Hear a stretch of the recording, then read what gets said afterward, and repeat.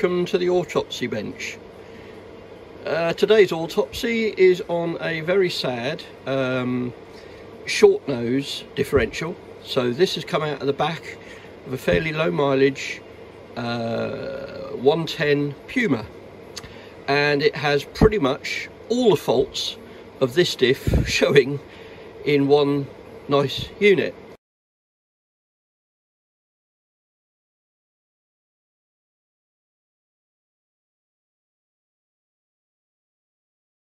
And I've never been able to work out why. This is a 110 Land Rover crown wheel and pinion. That is a long nose Land Rover crown wheel and pinion. Now the base under the teeth is called the Land.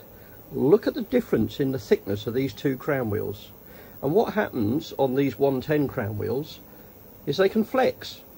And they flex very easily because the Land is so thin compared with one that's nearly twice as thick on the long nose. It's almost as though the designers forgot about having a crown wheel and a diff and worked out what space they've got left and made one.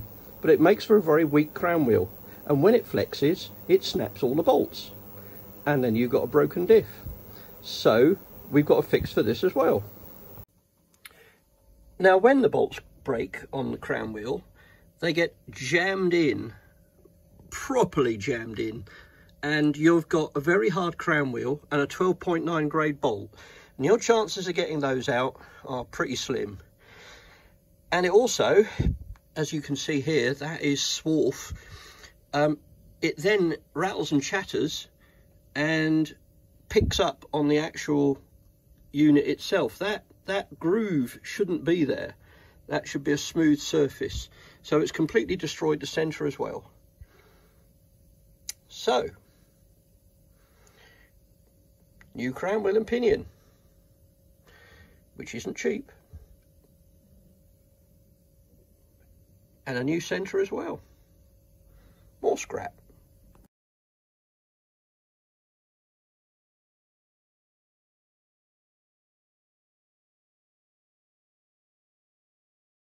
And we are pegging it, so we have welded in the plates we've got. Now another little thing, you may have watched our video on diff pegging, but it amazes me when we see some where the dog bolts, as they're called, that go in those L's when they're drilled and tapped, aren't that thick. There is about 25mm of metal by the time we've drilled and tapped that, which with an M16 bolt that goes in there is about right. Because if you ever look at a nut and a bolt, whatever the shank is on the bolt, you'll always notice the nut is bigger. And that's because in basic engineering terms, you're looking at a nut which is 1.5 times the size, or length if you like, of the shank of the bolt. So an M10 bolt will have a 15mm nut, or very close to it. So when you're putting an M16 nut in, it's 16 plus 8, which is 24mm. So if you've got less than 24mm of metal in there, it ain't strong enough. And we're welding what is a cast steel lump with S276 hot rolled mild, which is dissimilar metals. Now that steel there, welded in properly, is a hell of a lot stronger than the drill holes there into a casting, because castings shear and tear off quite easily. So you've got to have enough metal welded in there to take the force that's going to be exerted, especially on something like a 110, which is a 3.5 ton tow vehicle. For a belt and braces approach, which we tend to do anyway, when you TIG weld up cast steel and steel, you can get porosity in pinholes, and this one on the right hand side, that hole when it's drilled and tapped is below the oil level. So if you've got any pinholes at all, the oil will find it. So we put in a special resin. It comes in two colours, comes in black and it comes in clear. This is black. Brilliant. Yeah, I think you've worked that out. And this builds in, he says, just saw there in the left hand side a little bloop. This expels any air that's in the cavity between all the various plates in the casing, so that when this has gone off and we drill through there and tap it, those two holes are completely sealed from the rest of the diff. The only way that oil can leak out of here is if you actually break the welds, which no one's managed to do so far, or you get the capillary reaction of the bolt on the right hand side being under oil actually working its way down the thread and out. But we stop that by putting a special RTV sealant on the actual peg bolts when they go in. Now, to peg a short nose, we have to do a bit of machining. This flat here, what we do is we take this flat and we machine it right back to the edge of where this webbing starts. And the reason we do that is twofold. One is it gives us room in our peg case to put the pad in, which we'll show you. But also, we've seen them where they've been modified for pegging, where from my thumbnail to the front here is completely machined away. Now, the reason they do that is it's really quick. You just put it in the lathe, put it on power feed, and whack off about 20 mil of metal. The problem is, this here actually makes a huge difference to the thin crown wheel that goes on the back here. So if you machine this away, you're weakening what is already a weak crown wheel and then putting a pad back on it. So you're sort of not gaining anything. What we do is we machine this ridge away, back to that there. This gives us a nice big flat area. We've still got this great big thick lump supporting the back of the crown wheel, and then we add our peg pad to the back of it, which really does improve the strength of that combination. This is not the diff, this is another one, by the way. We've got multiple diffs at the moment showing you how this lot goes together. And here we're just putting a finishing touch on the modification that we have to do to peg a short nose. We basically just flatten it off to give us the room to put the pegging pad, which we'll show you in a minute. No power feed. The 4-pin is now machined. The flat area there is where it's been through the lathe. It's still supporting the back of the crown wheel, which is a Dana. We've got the 12.9 grade flanged head bolts that fit in there perfectly, and that's where the pad sits. So all we've done is flattened it. It's still got that thickness there supporting the back of the crown wheel, which we think is a better solution than just munching it clean off.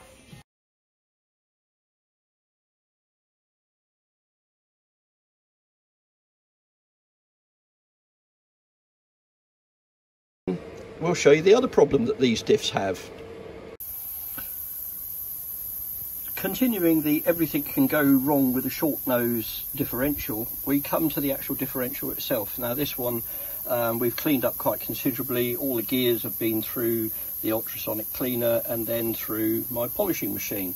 But one of the other things that happens in the centre is that you have these two cross beams that go over each other like that. Now, in really simple terms, if you look at that, 50% of the metal has been cut away. So instead of being an 18mm pin, it's half an 18mm pin, and there's the other half. And very simply, what happens is they break in half. They literally explode.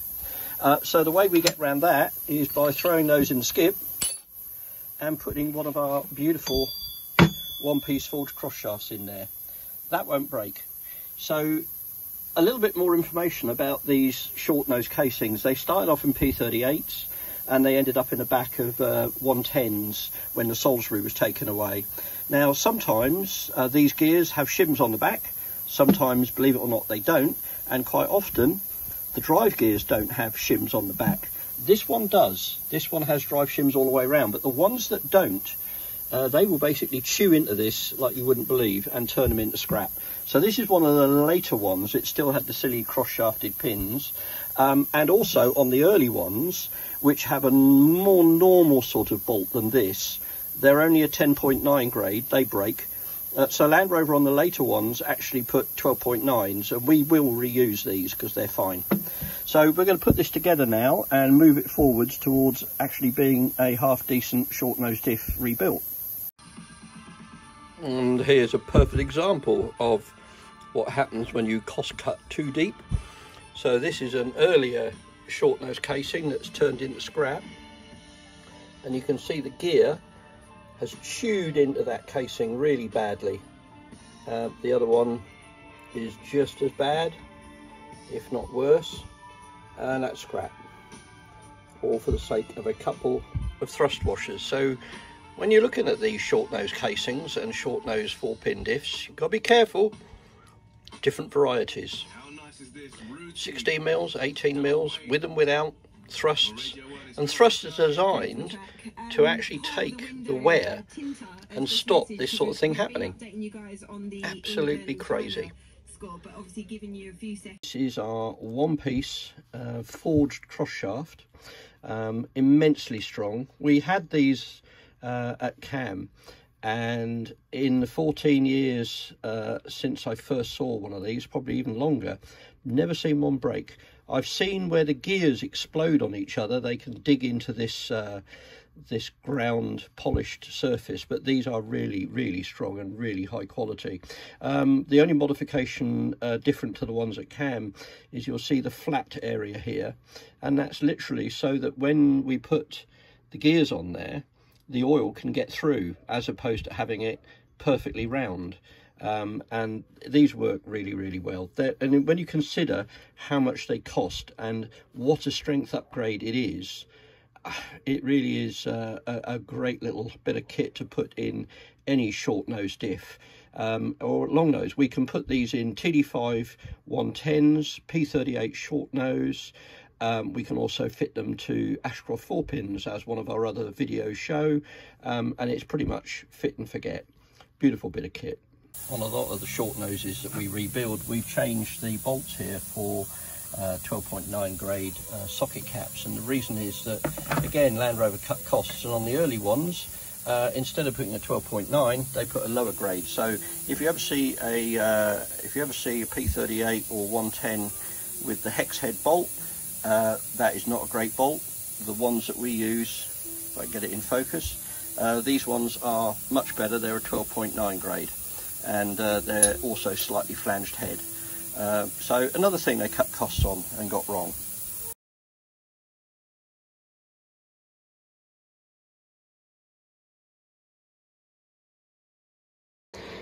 We'll start with the silly little pins that are in here. That has been bent very hard against the adjuster ring and is bent the opposite side.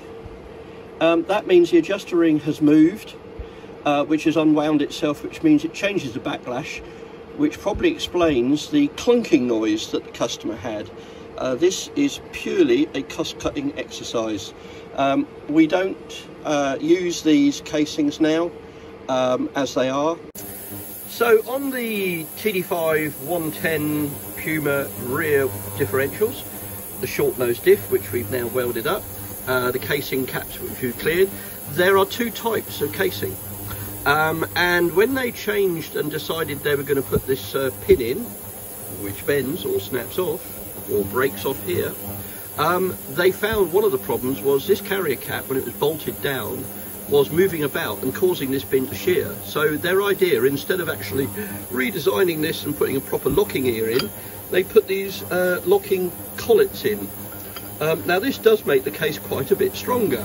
The problem is there's two types of casing, and if you have an uncolleted earlier type, they're even weaker still. But we really do not like this fitting here. As you can see, this one's nasty. So we get round this problem with another upgrade. And this is an early casing. And the reason we know it's an early casing is that this pin here, as we'll show you, has a habit of bending and shearing off. And there's a big adjuster ring in here. And if that bends, the adjuster ring moves, changes all the backlash. If it shears off, the adjuster ring can actually unwind and come out. And this is an early case because you can see the bolts in here are quite big, but you can actually move this quite considerably. It's called shuffling. And the problem with shuffling is it puts a more strain on that pin. And this was a real cost-cutting exercise from Land Rover, this pin. So we'll show you what they did to sort out the shuffling. So here you have the casing of a standard early short nose.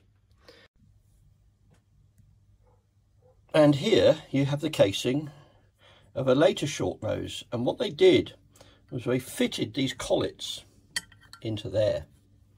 and that collet gets quite solid, and that collet fits into the other side of that. So when you actually bang that down, the carrier cap is actually on there much more solid, and it stops the shuffling, but it doesn't stop this silly pin. So even on the casings there are two different types, and we'll move on and tell you what else is wrong with these units.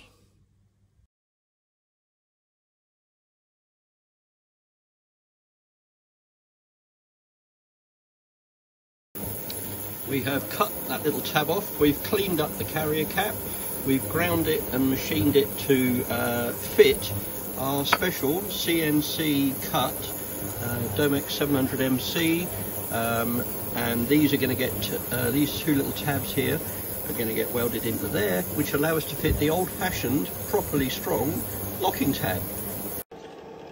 These Domex conversions for the short nose, when we weld them in, we don't go welding them down here. It wouldn't be strong enough, to be honest.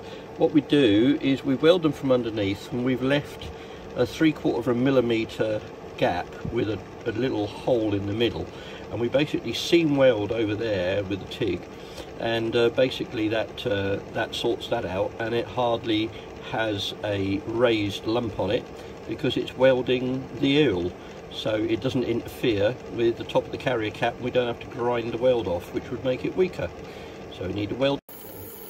So sometime later of fettling, we now have that all welded into place. Now you'll notice that these are not very nice in the way they fit, and being OCD, we're going to wait for these to cool down, and then we will take them off and shape them to fit properly, and then that is another little issue sorted out for the short nose diff. So now that we've got the old system for the locking ears, we don't even use Land Rover's locking ears. If you look at this, this is a stamping. So it's basically been whacked out on a machine, and the hole is just stamped as a hole, and it's not very round. It's sort of oval, and it means that when we fit this, it often wobbles about. It's also very low grade mild steel. So we have our own made. This is a second-hand one that we're going to reuse, believe it or not. This is made out of CS80, if you want to look it up. It's as tough as old boots. Laser cut, and a laser cut hole, which is a perfect hole. And quite often now we don't even put the roll pin through. We put a 5mm 12.9 grade nut and bolt on it, so that when we do it up, we're actually doing it up tight and it locks into place. But you'll see that at the end of the video. So we use our own ears as well, and those ears basically, as you'll see later on, drop in to this unit here and lock in to the adjuster ring. And that ain't going to move.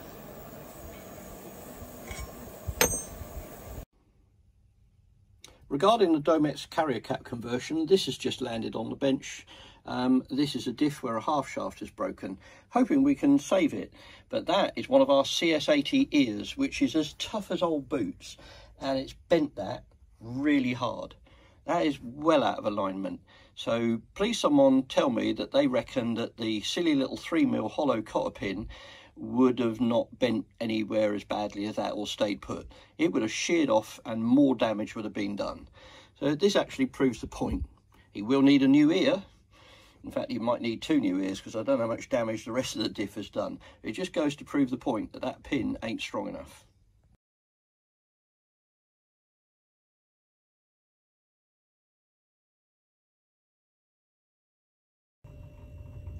The actual seal that we use on the short nose diff is not a bad one. It's a copy of what is the triple lip seal on the long nose. You got one here, and you got one there and one at the back. The problem is that the actual protection for that is via a tin shield that sort of sits somewhere near the front, and that big groove that you can see in there, that fills up with mud, and then it grinds that, and the mud and the water get in and the oil gets out. So here we have the super flange that we fit, and this is so tight you can barely even get anything between there and the casing. And this is an aluminium billet we have CNC machined, and this actually fits inside the casing, and we move the seal further inboard. and it makes a hell of a difference. We do them for long nose as well. In fact, we don't build a diff unless someone asks us not to, which is normally just series restorations. It's such a good little product. If you can keep the oil in and the water and mud out, your diff lasts an awful lot longer.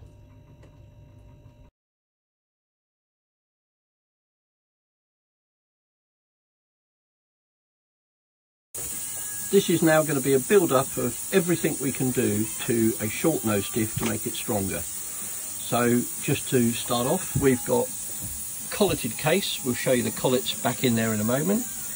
We have it pegged with our own conversion on the outside, and we've cleaned it up, ready for a build. So while that's being fettled, we'll have a quick look at the centre. So for what we can do with a 4-pin, we have a decent centre. This centre has been through our polishing machine, so it's all nice and clean and shiny and rust free and ready to go back together. Really nice unit. We've obviously got repolished shims, we've got our one-piece forged cross shaft, and we've got all the gears that have been through the polisher, all new bolts that have been through the polisher, and the thrusts have been through the polisher. Everything basically is as clean as we can get it, and we're going to build a heavy-duty centre. So we've now got the bottom gear in place, we've got all the thrusts on, nice bit of oil, forged cross shaft in there. So we're going to put the gear and the thrust shim into there, pop the top on and bolt it all up. There we go, one upgraded 110 TD5 rear centre forged cross shaft, everything cleaned, repolished, put back together. Now bear in mind the forged cross shaft here is 18mm. The early TD5 110s and P38 4-pins, Land Rover cut costs even more by trying to fit a 16mm cross pin in, which is just hopeless, and obviously we can't upgrade that. We can only upgrade the 18mm ones, like this one.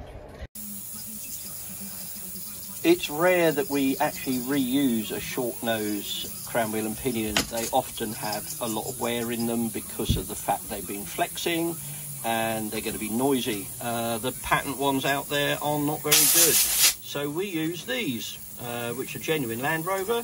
They're not Land Rover, they're actually made by Dana, and they are beautiful gears. They just happen to be a design flaw in being so damn thin.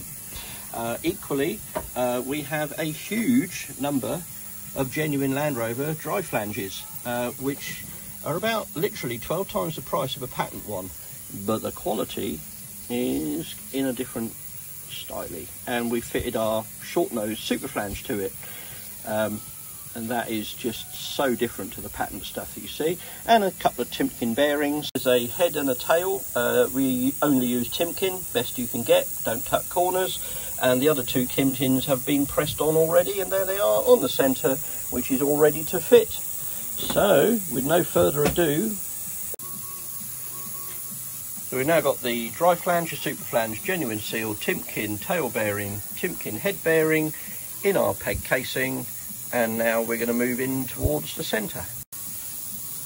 And just to make sure everything's right, we've got a special tool that actually measures the poundage at the flange, so we can actually make sure that the collar that's in there gives the correct preload, which I don't think a lot of people bother with, but it's really important. So that's all now set. We also upgraded the bolt there to a higher grade 10.9 flanged head bolt, because the standard ones are made a little bit out of cheese and can actually pull themselves clean out, leaving you a broken thread in the end of your pinion. These are the collets we spoke about earlier that are now all in place, and they stop the shuffling. Phosphor bronze pad has been fitted to the back of the dog bolts, which go to the pegging pads, and as you can see, this is a really tight fit. Took a bit of working out, but it's a great solution. Some considerable time later, we have a finished diff. This has got the final upgrades. It's got our Domex carrier cap conversions, it's got Nordlock washers with high grade 12.9 grade bolts with Nordlock washers underneath. It's got our own XS 4x4 ears made out of CS80, tough as old boots. The Domex carrier caps gets rid of the silly pin.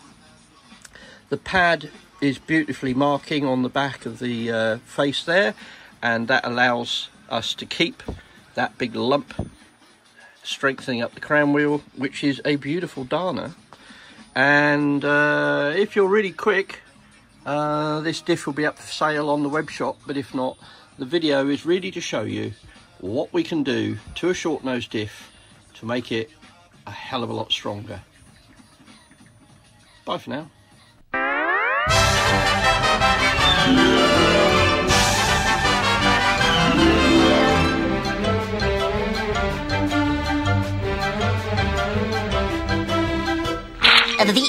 That's all, folks.